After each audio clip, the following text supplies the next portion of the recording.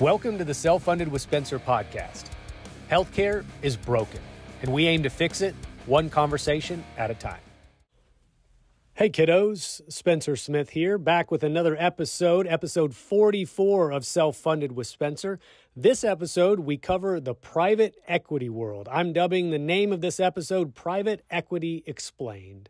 My guest is Kyle Coots, who is the managing director of Miramar Equity Partners, and he and I have probably known each other for almost 30 years, which is crazy, but we hadn't talked in the last 5 or 6. So you're thinking, well, Spencer, what does private equity have to do with self-funding? One, it's the reason Kyle and I caught back up. He reached out to me and said he was vetting a company in the self-funded world. He knew I knew it pretty well. He'd followed the podcast and said, let's do lunch. I'd like to pick your brain. We had a couple more lunches, and next thing you know, we've caught back up as friends, and self-funding is the reason we did, which is super cool.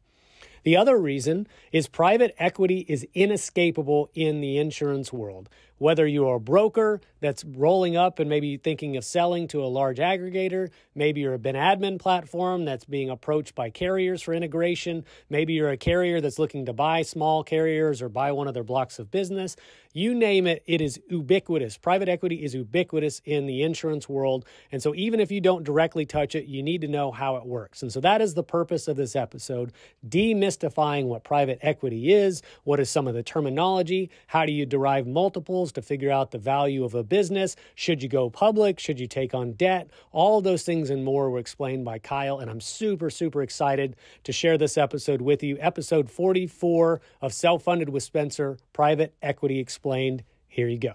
Well, Kyle Coots, how you doing, man? I'm doing well. Thanks for having me, Spence. It is my pleasure. Very excited to have this conversation. You know, I don't know if we're going to label this like Private Equity Explained, Private Equity 101, you know, or we could be like YouTube kids, like top 10 secrets of private equity. But whatever we're going to do, Kyle, I really appreciate you coming on the show. One story I want to start with before we get into who's Kyle Coots. I've rear-ended you twice in my life, which you probably obviously remember those events, right? You know, when you brought that up, the first thing I thought of was Gary's kind of auto body shop. Gary D's Automotive, Like, I bet he is sitting on a beach from me alone. Like, I took my cars there when you rear-ended me, but then I wrecked my parents' cars. I wrecked my car. Like, I bet he is living a spectacular life just from us. So I don't know if you know that too. That is my uncle's brother, Gary D's. So yeah, it's all going to stay in the family. I'll inherit all the money that you gave them. Yeah. Well, it's funny too, and just to kind of explain what I mean, so I rear-ended you once in my dad's car when we were like going to a party and caravanning in a neighborhood, like as stupid 16-year-olds do. And then I remember the other time I rear-ended you like on the way out of high school, and we were all driving to lunch in another car. So 2 different cars. I rear-ended you twice, and you account for 66% of all my rear-enders in life. So okay, well, congratulations. you've trailed down since then, so you're getting better. Yeah, I'm getting better at driving, so thank God. But obviously, that's not what we're going to talk about too much today. Before we get into the private equity world, and I really want to dig into, what is it? How does it work? What is the jargon that comes with this game? Explain it to us like we're 2-year-olds. First, who's Kyle Coots? Tell me a little bit of your backstory. So grew up with you in Mansfield, normal idiot 16-year-old, kind of doing normal things. I ended up going to the University of Texas. I never have a day where I don't have some kind of paraphernalia. Oh, is that? I didn't even notice the pin, man. Yeah, or socks, whatever else.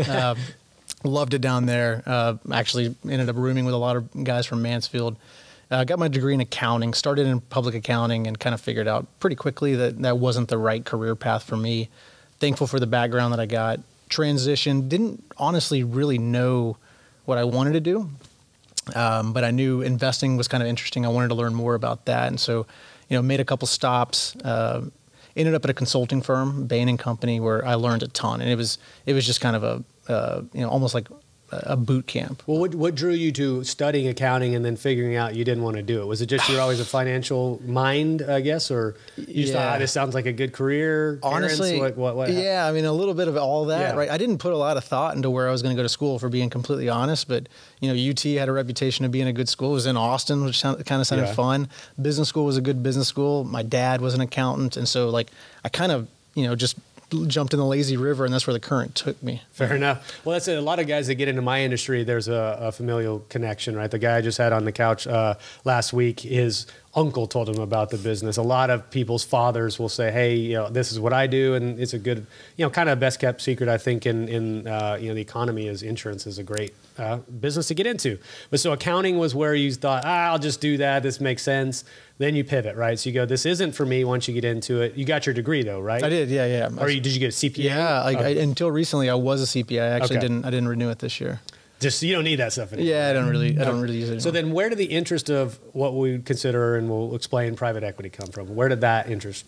Yeah, so my next step, I went to a really large private equity firm, and I wasn't doing direct investing, but I was supporting a lot of the direct investing that they did. And, at the time, I thought, creating value through business was interesting, but I didn't really understand how it was done, frankly. So I knew the nuts and bolts of a business. I knew how to evaluate a business. I was looking at the financial models. I kind of understood what was happening when this firm was buying these businesses. But I didn't understand how they were creating value until there's one guy at the firm, he's a legendary guy. There's lots of articles written about him out there. His name's Dick Boyce, if you want to go Google it. Okay. But he wouldn't know me from Adam. But I was hearing him on these calls for some of these businesses, and he would break down, hey, these are the initiatives that we're focused on. Here's how we're tracking these initiatives. This is what I think we should do next quarter. And it was kind of like an epiphany of that's how you do it. And I kind of realized that there is a massive amount of things that I don't have any idea how to do. I know how to measure it. I know how to evaluate it. I know how to look at things. But if you gave me a business to go run and told me to go improve this business, I had no idea what to go do. Yeah. In his bio, he had worked at a consulting firm, Bain & Company, at one point in his life. And so I kind of said, hey, that might be a good place for me to start. And so, a lot of kind of trials and tribulation, ended up meeting a couple people there, and ended up I spent about 3 years at Bain & Company. That's kind of where my familiarity with true private equity and kind of value creation kind of took off. And then at what point did you go, because you went to Kellogg, right? School of Business. Yeah. It's in Chicago or? It's in, Northwestern's up in Evanston. Northwestern, excuse me. Yeah. So I want to ask you about that, because were you commuting during this time? No, how did that work? No. So that was I spent 3 years at Bain, went into private equity at Awesome Ventures for 2 years. Loved what I was doing there. I was so lucky to get a job at that firm with that team. Still keep in touch with those guys. Kind of thought all right, I figured it out. This is what I'm going to do for the rest of my life. Yeah. Business school made sense really for more of the trajectory of the firm at the time. There was kind of a reason for me to go do something else. One of the guys I had worked for had gone to Kellogg, had great things to say. But no, I had, Lane was 2 or 3 years old at this point, 4 years old at this point. Ellis, Kyla was pregnant with Ellis. You don't know who those people are, but I'll explain. They're your kids, right? Yeah. And so it was a little bit of a kind of a daunting, hey, you're going to get out of the workforce. You're going to move up to Chicago. You're going to move your you moved the family. Oh, yeah, I was wow. Full-time student. And I think Kyla's my wife. She was pretty anxious about that move when we did it. I was a little anxious about it. It's probably the best year of my life, honestly. I'd imagine, right? And I think there's something to be said for that. And this is a conversation we had on the last podcast. It's not released yet, so nobody's heard it. But the gentleman was talking about how life tends to reward effort, right? There's this push and pull relationship with the amount of effort you put in that tends to be the scale of which you often receive back. So going all in and kind of betting on yourself for a year. Of course, you're going incomeless, right, for that year while you're working. But you knew that on the other side of this effort, obviously this is going to be a beneficial move for my career, right? Was there doubt though at some point? I'm sure you're scared, right? And was this the right move? Did you ever have those feelings during that time, or were you always kind of you knew? Yeah, there's a little bit of a mix. I tried not to look at it like an objective investment. I tried not to say tuition is going to be this much, opportunity cost, but my pay coming out is going to be this. It was more hey, look, I've accumulated a lot of experiences. I think I know what I want to do with my career. Everybody that has gone to business school has had great things to say. I need to go take some time, kind of do some self-searching. What do I really like to do? Go hone some skills that I was a little bit weak on.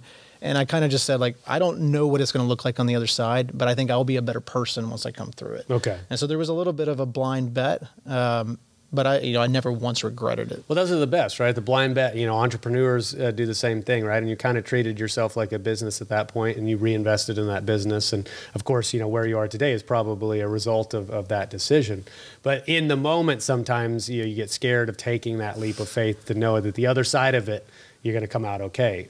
Which kudos to you, man. That's why I wanted to bring that up, because I applaud you for doing that. Thanks. And clearly it's worked. So after that, will you come back to Texas, or what's the next step? This podcast is brought to you by True Captive Insurance. a premier medical stop-loss captive for employer groups ranging from 25 to 1,000 employees. True Captive believes in healthcare that is personal and insurance that isn't complicated. That's why they take a white glove approach, making it easy for employer groups to transition into a program built specifically for them. Check them out at truecaptive.com.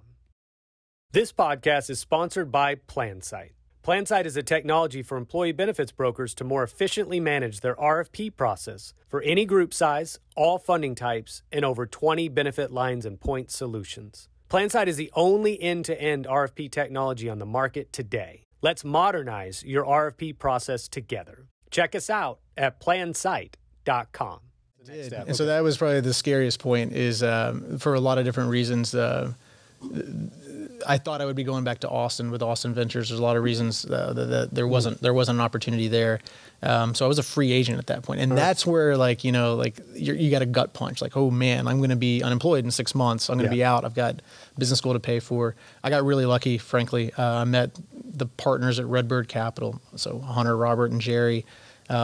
Fascinating guys, great guys. We hit it off immediately, and I went and spent 3 years at Redbird as a VP in Dallas.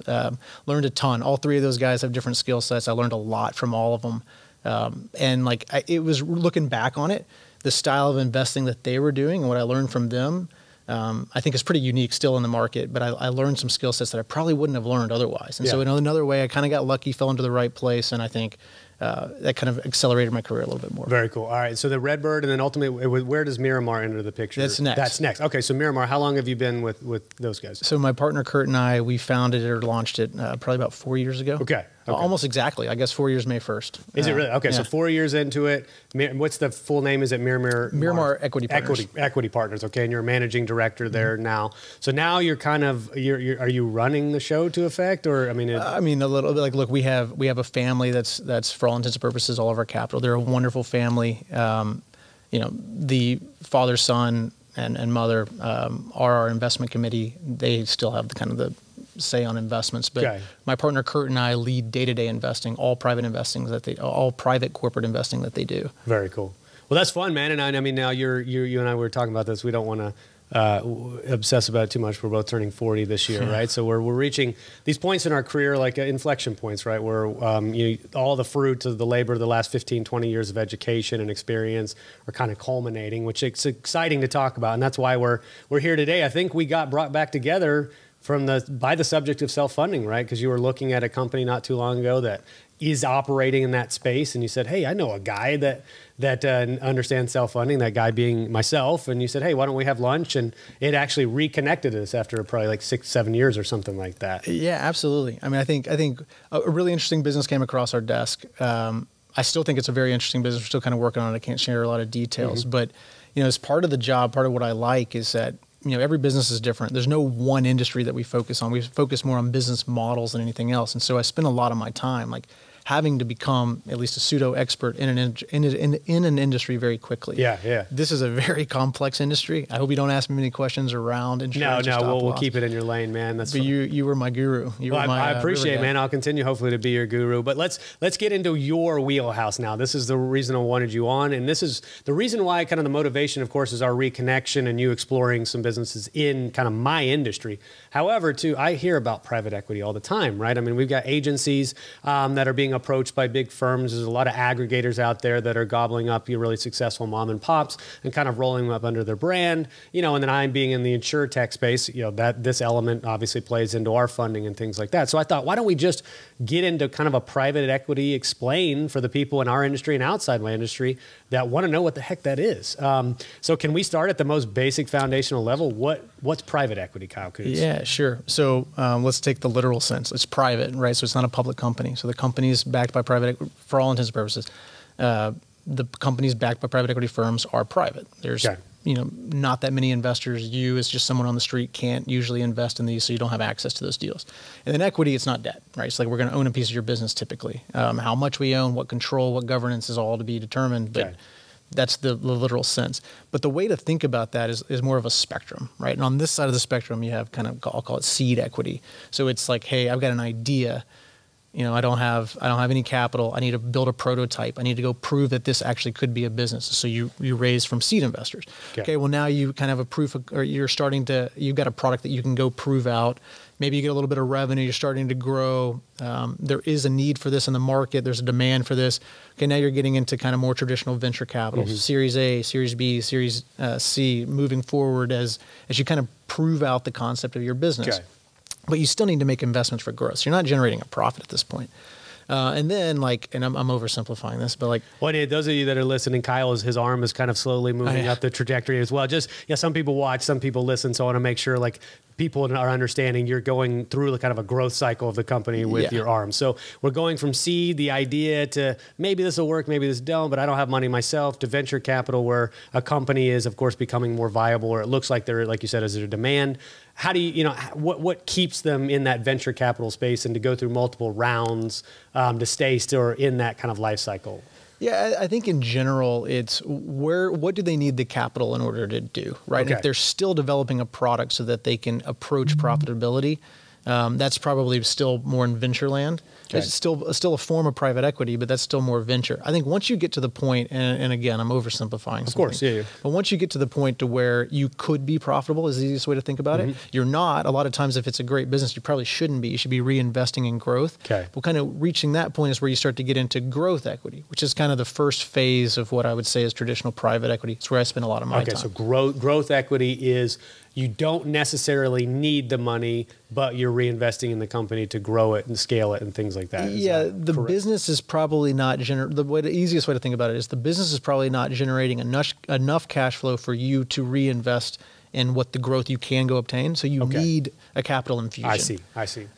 So growth equity is kind of that third phase, if you will, the oversimplification. And then what comes next, right? You use that money, you grow it, you scale it to whatever you envision is the appropriate level. Then do you age out or progress out of growth capital phase, or and I think like a lot of firms, and I would say Miramar probably plays in this kind of growth equity to lower middle market private equity. Okay. I think you can lump those together, but the strategy or the need for equity providers kind of changes. Like you probably now are generating profit. You're $1 to $10 million of cash flow. You have enough capital to sustain. You're probably now, as an owner, you're probably paying yourself something a little bit now. Yeah. But like the skill set that it takes to kind of hit that next phase of growth. I don't know what it may be. Sometimes it's hiring a sales force or opening up locations on the other side of the United States or building a new facility or whatever it may be, like that, or doing an acquisition to vertically integrate. Like that takes a skill set that a lot of times founders have never done before. Yeah, for sure. And they're a little squeamish on their ability to go and execute that. And so I think like the private equity providers that would come in there likely have done that before. They have a playbook. They've got a bench of people who have done it. They're obviously very comfortable kind of doing M&A. So a lot of times the strategy is to go do tuck-in acquisitions. But they'll help you get from that phase of kind of 1 to 10 million to that next phase. Okay. And then like at that point, there's different private equity firms that play at different size. So they have different funds. They have different size checks that they're trying to write, different skill sets they're bringing, and you're kind of moving up the life of private equity. So you're so obviously you're getting access to capital. That's the primary motivator, but you're also finding a partner that can execute on the deficiencies that you may have as a business owner, right? So has done it before, like you said, a playbook and a bench.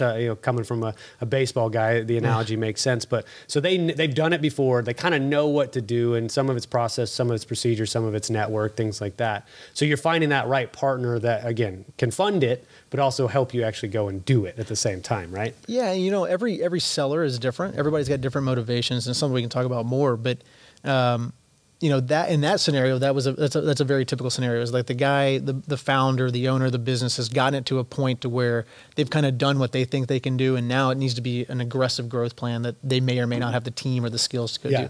A different situation would be like, hey, look, you've been building this business your entire life. You probably haven't taken a lot of chips off the table. Your net worth is high, right? The business is worth a ton, but it's difficult to take money out of that business. Yeah. And maybe you shouldn't. Maybe you should continue to reinvest it for growth. Well, you can diversify a little bit, take some chips off the table, bring in a private equity sponsor.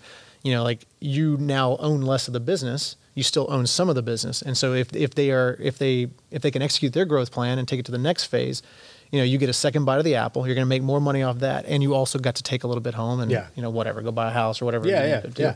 Well, that's interesting. And so you made sure to position the equity, not debt. So tell me when the use of debt might be a better vehicle than equity. So, like, I don't think, I mean, once you reach kind of a sustainable size, and there's a little bit more predictability to where you're even eligible for debt.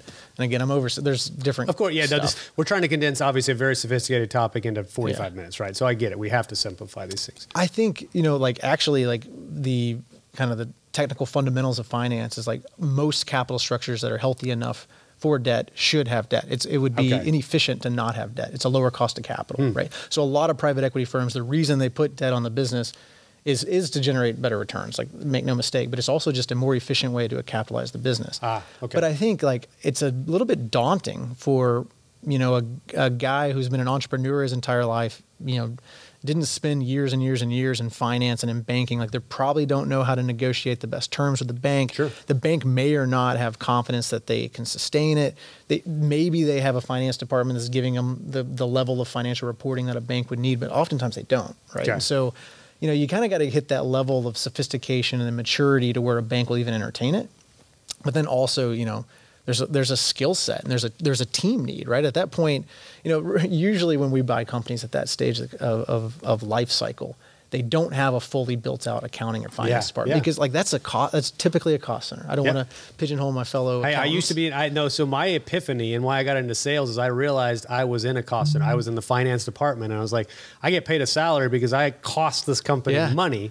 And I'm going, oh, okay, the reason why the people that get paid a lot more than me is because they're producing something for the organization. So, no, look, it's necessary, right? Like, I spend a lot of time. I'm not demeaning that role. It was just, you had an aha moment that you described earlier. That was my aha when I was cutting checks that were larger than my annual salary to some of these salespeople for bonuses. I'm going, oh, okay, I understand the economics of what I do versus what they do. I mean, it's the most common thing. Like, entrepreneurs don't want to invest in that side of the business. They don't see the need for it. And frankly, like an entrepreneur that's had their hands on the pulse of everything in the organization probably doesn't really need it. They know how the business is doing. They see the bank account. They know cash is growing. That's all they really need. In order to hit that next level of sophistication to where, you're building a more predictable, stable business that you can accurately project, you can aggressively go pursue growth that, necessitates the ability to maintain debt. You need that. And so a lot of times equity providers will come in, they have the relationship with the banks. They know what it's going to take to service that note. The banks know that they have credibility because they've worked with them before, and they can help you kind of build in that level. Does that fall under investment banking now? Is that kind of that world that you're describing? A little bit. Okay. But like investment banking, I think the easiest way to think of investment banking is more like a real estate agent. Like a lot of times there's sell side investment banks are like taking businesses for sale and like brokering a transaction. Okay, that makes sense. All right. I'm asking questions as if like I don't understand this. I'm oversimplifying. I really don't understand most of this as well, and that's really that was some of the intrigue here. So talk to me. I know my industry, insurance as well as self-funding, is riddled with acronyms and jargon, right? Which is half of just knowing what the terms mean to do your job. So a term that I hear often in your space is the multiple or a multiplier. So I want to spend a few minutes explaining what that is and the different ways that you can derive these multipliers to value a business. So could you dig into that? So take a step back. Like, look, the value of a business, again, I'm generalizing here, is the present value of its future cash flows, right? Present value of its future cash flows. Okay. So if you and I knew a ton about a business, had perfect access to information, we could go model it out. We would go and discount, we'd do this discounted cash flow model. And like, we're likely going to arrive at a very similar valuation for the business, right? There's a lot of variables that go in there. So, but like if we had perfect access to information, we're going to likely come back to it. Okay. That takes a lot of access to information, takes a lot of precision. It takes time, right? Mm-hmm. And so in order to kind of have a shorthand look at a value of a business, we use a multiple. And really every industry is a little bit different. There's some industries that are going to be a multiple of cash flow. Some will be, and then there's actually definitions of capital intensive ones. Maybe it's EBITDA minus CapEx. Businesses that are kind of in this phase of growth where they're still growing really rapidly. And so they're reinvesting and they may not be generating a profit. Mm-hmm. Well, it doesn't make sense to apply a multiple to that business. So maybe you would look at recurring revenue. Okay.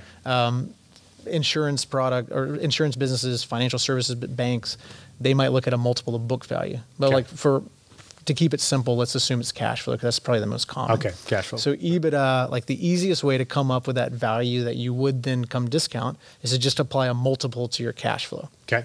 Right. And so there are, like, again, oversimplifying, but there are really two things that play into your multiple, like a higher or lower multiple. One is the growth profile of your business, like large addressable market, history of performance, like accelerating performance in sales. Yeah. Understanding customer dynamics, pricing power, all that kind of stuff plays into like how confidently can I project growth for your business and how much growth can I project? And then the other one is risk, right? And like maybe the easiest way to think about that is how much debt could you put on it? How much would a bank give you? That does kind of play into like your weighted cost of capital, but you're going to end up discounting those future cash flows back at a rate. Okay. The riskier you are, the higher the rate, the lower the value of the business, the lower the multiple. The less risk you are, the more sustainable the business is. There's a bunch of other things you can look at. The lower the rate that you would discount back, and the higher the value. So ultimately, you're just trying to come up with a value of the company, right? Yeah. This whole iterative process is, let's figure out what this business is worth to us. They might have a number in mind as well, and then you figure out where is that compromised number of value that somebody would sell it for. Correct? Is that what we're driving at? Totally. Yeah. It's not a perfect comp, but like when you look at houses, price per square foot.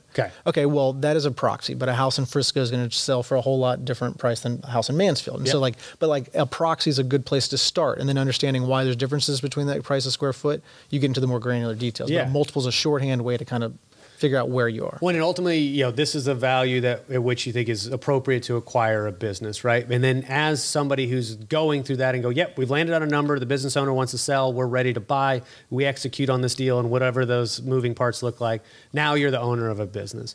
With that multiplier, then you're trying to come up with a certain runway in which it's worth more, right? Ultimately, you're investing. You're trying to make money. So talk me through a little bit of that equation. Now I own the business and expectations on the other side. Or are there too many variables to really answer that question? I mean, I'm going to oversimplify it, but there's really three ways to make money in private equity. There's grow the business, right? Like if you're applying that same multiple to a higher level of EBITDA, your business is worth more. Okay.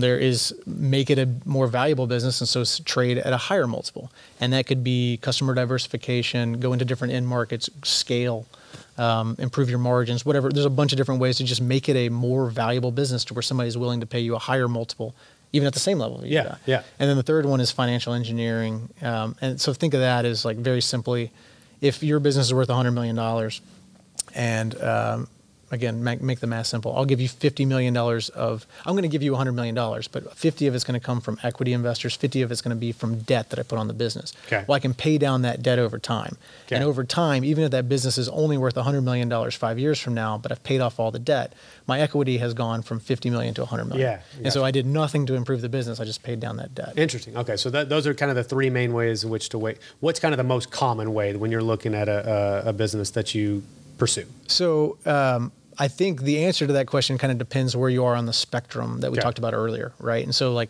I'll talk about where we are in kind of growth equity to middle market private equity. We always underwrite to kind of same multiple in and out, right? Okay. Now, chances are if we take a business from $1 to $2 million of EBITDA or wherever we're buying at and we get it to that next phase, we are going to get some multiple appreciation, but you don't want to underwrite to that because there's so many different factors that can play into that. Interesting. So the way we look at it, like financial engineering plays a role, but we're pretty conservative in that. So like it's always going to have an impact on returns, but it's not the main driver.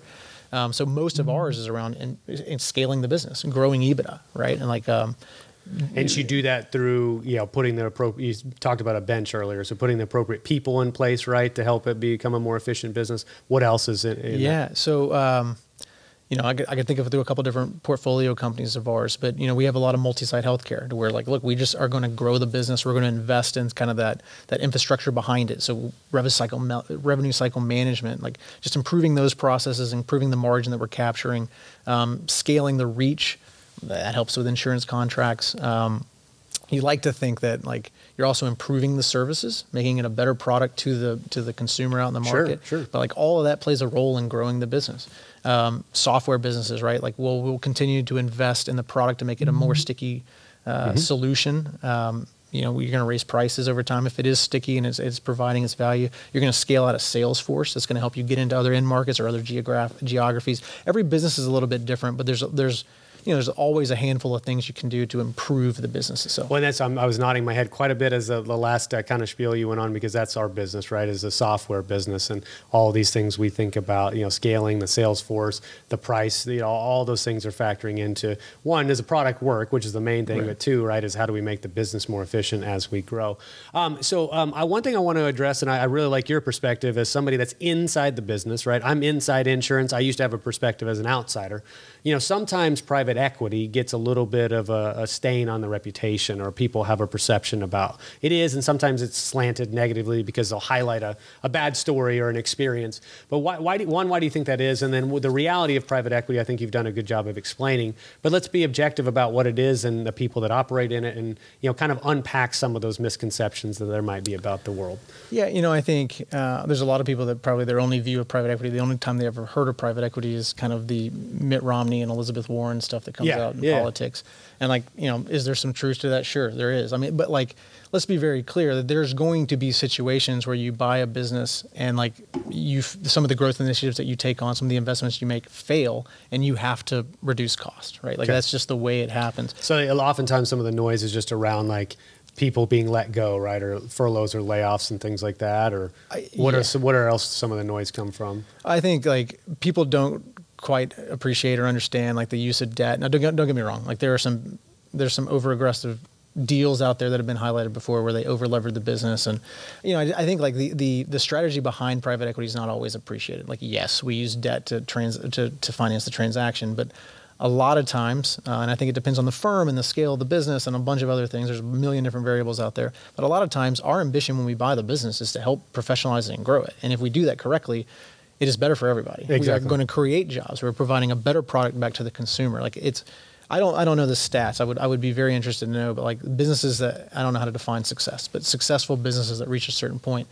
I would be surprised if the vast majority of them don't have some kind of interaction with some flavor of private equity. Of course, yeah. Because what we bring is capital, which is a little bit fungible, but we do give the ability to grow, and we can help you improve certain things. We can help you improve your product.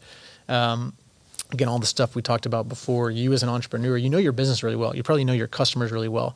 What you may not appreciate is how to do other things really, really well that scale your organization, that provide better careers for some of your employees that are really loyal and that you really want to keep around, but they're kind of stuck at this level to where there's an opportunity. So I think sometimes that gets a little bit misconstrued a little bit, or maybe looked past. I do think though, a mistake. I mean, there are plenty of people that have bad things to say about private equity investors. I think a mistake is private equity is not a one-size-fits-all. There's a lot of different groups out there. There's a lot of different types of capital that are doing private equity investing, a lot of different strategies to create value. I think if you are a seller, kind of focusing on fit, culture fit, ambition, the reason you're selling, what they want to do with your business, if you get that right, I think you're likely going to have a significantly better outcome and better experience. Well, and it sounds like relationships is a big part of this as well. I mean, everybody hammers in my business and just insurance in general. If you're looking at 12 different insurance carriers that sell a disability product that's 95% similar, let's be honest, the relationship between you and that rep or you and that organization often trump the rest of those things. And I think that sounds like it's true for you as well. Yeah, absolutely. I mean, it's something we talk about all the time. My partner Kurt and I have this discussion on every deal, is the searcher, which that's a whole different, the CEO, let's put it that way, that we're buying a business, is kind of the beer test or the airplane test. If we were having to fly from Seattle to Miami with this guy on a plane, do we dread that experience or we look forward to it? Could I sit down and have a beer with him? Do we get along with each other? Do we value the same thing? I think, frankly, I think one of the reasons that I've really enjoyed building this business with Kurt and working with him is I think that at the end of the day, our values, our focus on our family and what we want to do with our lives, and those are perfectly aligned. And I think that's really important. I love that you said that. I mean, the value system, I've been talking about that a lot recently, is infusing my value system into what I do on a daily basis, right? I don't have to hide the things I stand for, right? And I don't stand for anything egregious or controversial, really, but it's the family structure, things like that, kind of traditional values, country, love for country and things like that. I don't think those have to be silent. And so I think it's good, right? I think, Kyle, I was going to say a gentleman about 3 or 4 episodes ago almost said that exact same thing about, would I want to have a beer with this person, or would I want to go on a 5-hour car ride with this person? It's kind of the same thing that you described. That's a litmus test for whether or not you want to do business with somebody. Yeah, and I mean, look, it's going to end up playing out, right? Like if you're a private equity investor, chances are they're going to see you more often than just at your quarterly board meetings. You're probably, like, I talk to a lot of our CEOs on a weekly basis. I'm spending a lot of time with them, and I think there needs to be trust. Sure. You're not always going to agree on different things, so you kind of need to understand how they're going to react when you do disagree. But at the end of the day, like, understanding like where your values are kind of anchored and how you're going to approach certain problems and how we're going to react to different challenges that we're inevitably going to face, I think is probably the most important thing. That's cool, man. And so I think one part we have not touched on is sometimes firms go public, right? So talk to me about that consideration, where that differs from private equity, or is that a certain growth phase you get into? When does a firm, company, organization decide going public and being traded on a stock exchange is a better option? So this is definitely, I haven't played that often kind of in that end of the pool. Yeah. Like, you got to be a pretty big company to go do that.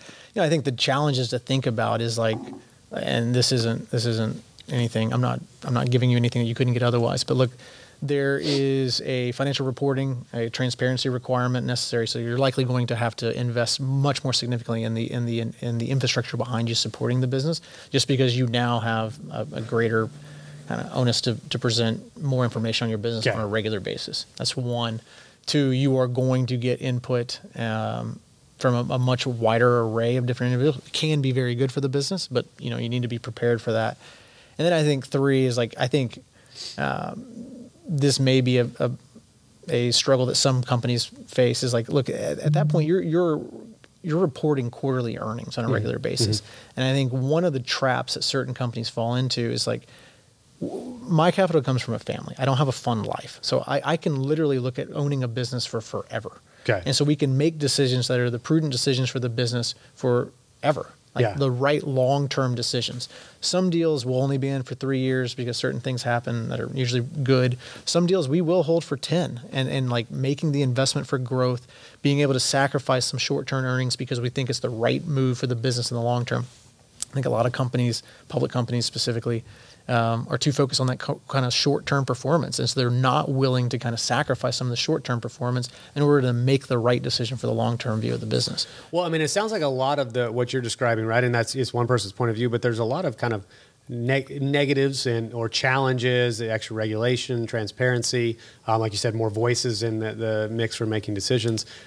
To go public, right? It seems like there's some positives, right? Is it easy to raise a lot of cash in a very quick period of time, or what are the motivations for somebody who thinks it's a positive thing to do? Yeah, I mean, like, to be clear, I only highlighted the negatives there. Like, there's a lot of positives. I mean, I think like typically because it's more liquid, the security is more liquid. You can trade at a higher multiple, and like a lot of times, especially if you're a founder-owned business and you've reached that point, pretty rare, but like if you've reached that point and you haven't cashed out, like, you can now cash out, right? Like it's like everybody in your business that has equity, it's a more liquid market, so they can take some chips off the table.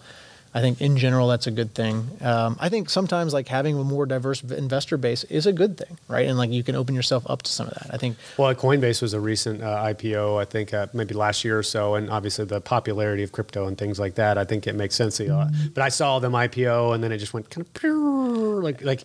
So you wonder what over the long term. Of course, I think that's going to be a viable and stable business. But watching that play out, you go, did that play out as they anticipated, or was it like you said, maybe just the founders wanted to take those chips off the table, as you keep saying, and they cashed out, and they're not really concerned as much now. I don't know. I don't know any of the motivations. I don't know that particular, but I mean, like, look, I don't spend a lot of time on that sector, but I think like in general, what we talked about, those are the pros, those are the cons. Like, I think every situation is going to be a little bit different. Well, so talk to me about it. I want to be clear, or I want to be consistent about trying to be objective about this whole thing. So, of course, there's deals that don't go so well. So you don't have to specify a company or that particular deal. I've never had one. No, oh, you've never had a deal that didn't go great.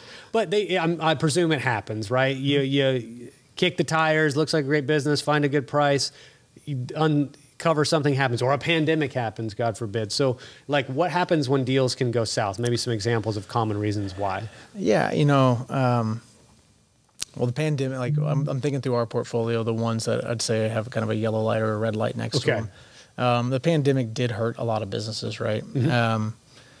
We were very fortunate. We focus on recurring revenues. A lot of our business were able to kind of sustain the pandemic. I'm not saying they didn't sacrifice some in the short term, because even some of them that probably had the ability to continue to keep revenue where they were, they served the hospitality industry or whatever it may be, so they gave breaks. And so they definitely generated less cash during the pandemic. Okay. But there are certain businesses that just could not survive. Schools, stuff like that, private schools or whatever it may be.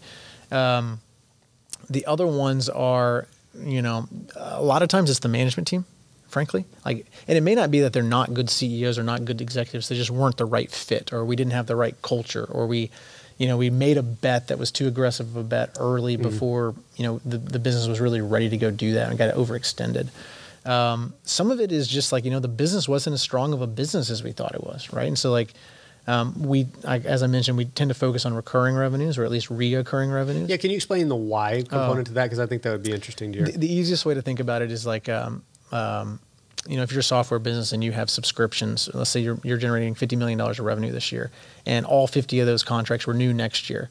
Okay, maybe you have some businesses that go out of business, blah, blah, blah. But chances are, with pricing increase, better products, that $50 million with your current customer base is going to be more than $50 million next year. And so you, as the executive of the business, I'm stealing this term from somebody else, but you can spend more time working on the business and not working for the business. Okay. You don't need to be out there trying to say, if you're a construction firm, right?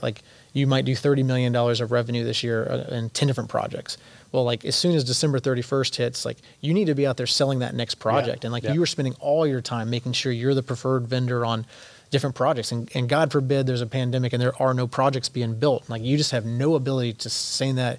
You don't have a predictable, projectable business. Yeah. Software business with contractual recurring revenue, you do, right? And you can spend more time focusing on improving the product and figuring out pricing structures. And do you have the right, are you targeting the right market? All kinds of stuff that you can spend time on. Okay. But that's generally, I think those businesses are better businesses and they are more sustainable, and I'd pay more for those. Okay. And so I forgot what we were talking about. I don't know. I was actually just thinking that as well. I think we're talking about some of the failures. So failures. Sometimes we go in thinking that maybe we come a little bit further this way. So it's not contractually recurring, but they've been doing business with these businesses for years and years and years. We feel like it's sustainable. Well, then something changes. Yeah. Maybe it was I don't know, I'm making stuff up at this point, but perhaps we've been serving big company, United Rentals, for a really long time, but really that relationship was with one person, and that person retired, and guess what? This person got hired, and all of a sudden, all that United Rentals revenue business, that was just an example, I don't know anything specific, but all that goes away. And so all of a sudden we went from we're going to build on this $50 million base of revenue, and now it's 30. Now you're just catching up. And so maybe the business wasn't as good of a business as we thought it was. I got you. That makes sense, right? These are things that businesses go through all the time anyways. You lose a contract or two and you go, well, we projected X, and now that just went away overnight, and you go, whoops. Let's go out and sell some more. But I want to bring it home a little bit of why we're sitting here today. It sounds like you have some interest in the healthcare space. That's a broad sector: healthcare, health insurance, this whole business. But what is kind of interested you in some of the businesses that are in this space, and maybe why you focused a little bit on healthcare? So I don't think Kurt and I intended to become healthcare investors when we started, but it's difficult to kind of be a generalist firm and not have some exposure to healthcare. Okay. It's 15 to 20% of the economy, right? Yeah. I also think in general, there's a lot of waste in the system. And so where we focus, there's a lot of different ways to make money in healthcare investments, but I think where we try to focus are on areas to where, I guess the easiest way to say, we're going to be on the right side of history, right? There's a lot of ways to take advantage of kind of loopholes in billing and surprise billing. We don't want to be those guys. What we want to be doing is we want to be able to say, we're improving care to the patients. Maybe we're providing better access. We have a business out in the East that does ambulatory infusions. And what we believe there is those are predominantly being done in hospitals. Well, there's a lot of waste. A lot of hospitals don't even want to provide perform these procedures. So bring them out of a hospital, making it an ambulatory setting. It saves costs for the payers. It's more convenient for you as a patient. Doctors can a lot of times track data better, and hospitals don't have to waste capacity on people that don't really need to be in a hospital. So we're providing the best, what we believe are the best solutions to care. We're providing it more access to individuals who need it.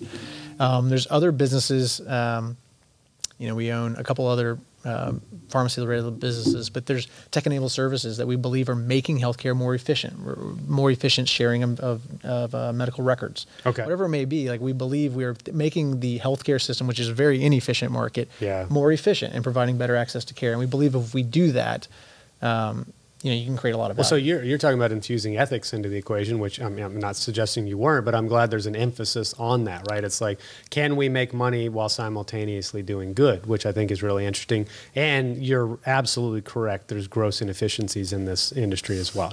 So much waste. It's a very frustrating industry to invest in because like it's just, you're a price taker at the end of the day. Like we can't set our prices. And I mean that because the payers, it's very difficult to renegotiate payer contracts. And so getting some of that stuff through, especially kind of new services or new ways to provide certain services, you would think it would be very easy to kind of go to some of the payers and go to some of the contractors and get this done, but it's not. And a lot of times it's very frustrating when you're trying to provide something new. However, I think that also creates a barrier to entry. It's a very difficult business to create value, but if you do, I think it's appreciated. Okay. All right. Well, I love that, man. And I'm glad you're exploring the space. I hope I can be a resource at all. The one thing I want to kind of finish with today is, or not one, but kind of let's kind of do third act of this podcast and talk about getting into private equity in the first place. Young guy, young gal that's interested in this space, kind of some advice or things you wish you knew early on, what you've discovered over the last 15 some odd years of being in it. Talk to the person that's just wanting to go, all right, that sounds like a cool place to get into. What would you share with them? Yeah, I think there's kind of two parts. There's like the very objective, like this improves your odds tremendously. And I think it's, look, if you, it really doesn't matter. I would recommend majoring in business, but there are plenty of these firms that will hire you out of liberal arts or anything else. But I think the easiest way to do is start your career in either investment banking or management consulting. I loved my time in management consulting. I absolutely loved the job. It challenged me. It made me a better businessman, and it improved my skill set. So I would go that route. But I think starting with those two, like almost everybody in private equity has some kind of experience in those two. Okay. But then I think from like a personality traits or recommendations, I would say the first one is be intellectually curious. Like there should never be a point in your life where you feel like you know everything and you don't want to go learn. And I think it ends up kind of feeding itself. Like reading books, learning new things. Like even if you're a finance guy, learn about marketing, learn about product management, learn about industries that you haven't had a chance to. But like you should never kind of stop that learning. And I think it ends up feeding itself. Like once you start reading and learning more, you have this kind of appetite to try to continue to learn more. And I think there's never a point in my career or in what I do today where I feel comfortable. I always feel uncomfortable, and I always feel like there's more things I need to go learn. That's cool, man. I appreciate that part. I think the other two things I'd say is seek mentorship. Okay. I think some of that is networking. I think in general you should go network but it's not just so that you can find better jobs or have better parties or whatever it may be. But I think like you need to go and seek those people that have done things that you want to go do. They've seen it. They've learned a lot of things. But like be willing to kind of go out, break the ice, go approach those people. I've been so lucky that I worked for great companies where I can think of at least one or two mentors at each of those steps that I'm still really close with. You got to be willing to listen and take their advice and kind of realize that you don't know everything. But I think that's been a really big piece. And then, I think the third one is in private equity, there was a point, there's a guy named Whitney Bowman who recently passed away, unfortunately. I didn't know him well, but I remember having coffee with him when I was like 25, 26 years old. And like he's asking me what I'm doing at Bain & Company on one of my clients. And like I just feel like I'm just crushing this conversation. I'm telling him all the value we're creating and all these things that we're doing. And he stops and he's like, would you buy that company? And if I made you, how much would you pay for it? And it like stopped me in my tracks. And like it's such a simple answer. Like I know exactly how I'd answer it today. But what it made me realize is like, I had never really thought about that. And I had never really taken the perspective of an investor when I'm thinking about a business. And I think like that's something that everybody can do. My 12-year-old can think about what would he pay for this business? What would he pay for that coffee shop over there? And it's not like you need to be maniacal about inking out that last dollar, but thinking about like, well, is that a good business? How do they get their beans? How do they keep people coming back to the same location on a regular basis? How predictable is that? Just going through that mental exercise of like, is this a good business and would you want to own it? Can only make you a better investor and more prepared, like not only when you get in the interview, but once you're in the seat. Well, and so, setting aside, like obviously there's financial component, a quality of life that people have interest in. And like private equity, you're presuming it's going to be a high quality of life as well. But talk to me about daily life, right? I mean, like, what are we doing during the day? Is it all spreadsheets? Is it lots of phone calls, meetings with clients? Like, what does your daily life look like in a normal day? Yeah, I mean, look, so that changes kind of as you move up the hierarchy. When you're an associate or kind of the entry level private equity guy, which probably means you have 2 or 3 years of work experience. Yeah, there's a lot of spreadsheets. A lot of phone calls. What was that young guy? I don't know if he's still with you guys. Tommy, he's my man. Tommy and Chase. I want to give them a call out. Kurt and I are so fortunate to have a great team below us. But Tommy's just an animal. I mean, he only spent like a year in investment banking, and like we are so thankful he's with us. But most of his day is in spreadsheets now. He is starting to become much more, he's better at that. He's more comfortable. Well, that's where you learn it, right? I mean, absolutely. That's why I learned self-funding. I literally learned self-funding and building client monthly reports of spreadsheets of how they were running as a health plan. Absolutely. And that's where all the moving parts, when the numbers make sense and you understand the levers and you go, oh, that's how it works. Yeah. I started in spreadsheets. Well, and it gets him more comfortable kind of taking that next step. Like, okay, you built a model for the business. He generally understands like what kind of value we're trying to make a case for buying it, or how we might try to structure an investment. So now he's coming back with like, hey, look, I was digging into this, and like there might be a way that like if we could structure this part as part of an earn out, or if we could put a seller note on some of this, like he's starting to take that next level and figure out like, hey, we're at the end of the day, we're problem solvers. Yeah, right? Like there is a deal to be done there if we have the right relationships, we have the right mindset with the business. Now let's go figure out how to go do it. And Tommy's kind of taking that next step. And so to answer your original question, most of my day, I don't spend as much time in Excel models anymore. I need to be able to digest the information. I need to be able to have a quick conversation with Tommy and like understand what I need to understand and make sure we're doing the right analytics. But every day is a little bit different. That's why I love the job. Yeah. I'm meeting with a bunch of business owners that may be thinking about selling, or this week I have 2 board meetings where I will be deeply engaged for 4 or 5 hour sessions with management teams that we're supporting, and we're going through kind of the early stages of building a business around. Lenders, like deals that you're trying to get done. You're on the phone with lawyers and lenders on a regular basis, trying to, again, problem solve. Like the idea is not to negotiate the absolute best deal. It's to get a deal we both feel good about, and trying to kind of figure out like what are the different levers we can pull there. But every day is a little bit different. Well, that's what I've noticed about my life is I've become more of a generalist over time. The responsibilities of the things I have to know are really varied now what they used to be. Like 90% of my day early on as an analyst was in a spreadsheet. Sure. Now occasionally I jump in a spreadsheet or I jump in our software system to look at an RFP. But most of the time it's selling, talking about the business, talking about our growth, talking about who I'm hiring, talking to carriers. I mean, I have 4 hours of meetings after this, and it's just like, you just become more of a generalist in nature because your responsibility for solving more problems, more varied problems, which, I enjoy, man. It makes every day unique and interesting, and it makes it a lot of fun. So last but not least, let's talk about if somebody wants to get in this space to start. You talked about education that would be good, types of firms to seek out, but what about resources? If a young guy or gal, 16 years old, thinks they're interested in private equity, bios, books, YouTube, like where should they go to just kind of learn the basics? Yeah, it's a good question. I wish I was better prepared for this. I should have put that exact question on, but it came up, I'm sorry, Kyle. Look, I think coming back to it, I'd go back to what I said is like start networking right now. Like you can learn a lot more by meeting people, shadowing internships, just understanding what does private equity mean. Like I explained it very simply here, but like, what do I literally do on a day-to-day basis? How do you think about buying that coffee shop or whatever it may be? Like, just network now. Try to get coffee meetings. Use every angle you can to get in front of high schools that you went together, schools, affinity for sports, whatever it may be. Get in front of people and just soak in everything you can. And then I think from a book standpoint, like I would never give you like prescribed reading. But I'd say like find topics that you think are interesting. Find Shoe Dog, right? Like everybody likes Nike. Everybody likes sports. Like, well, if you read that book, read it now, let's say you're a high school kid, read it again after you've got a little bit of education, you understand kind of like what retail stores are, what inventory is, what all that stuff is. And you'll start to appreciate the challenges of running kind of a retail business. And like finding things that are tangential to the space, that are tangential to building businesses or understanding how to solve business problems that are on topics that you really enjoy, I think is the easiest way for you to kind of soak that in and really digest it. But it goes back to like, it's just have that it's thirst. learn, right? I mean, Yeah. a thirst for knowledge, a curiosity for knowledge, I think is what you stated it as. Listen to podcasts. Yeah, what's that? Listen to podcasts about self-funding that some reason are talking about private equity, whatever you want to do, man. But Kyle, I'm really grateful that you and I reconnected over that discussion and had a chance to catch back up. I mean, we've probably known each other for, I didn't want to say, but close to 30 years. Well, we're getting old. So we're getting old. But it's always great to sit down with an old friend as well, man. So I appreciate you lending your expertise on the show, and I'm very excited to share it with the world. Hey, thank you very much for having me, Spence. My pleasure, man. Thank you. Yeah.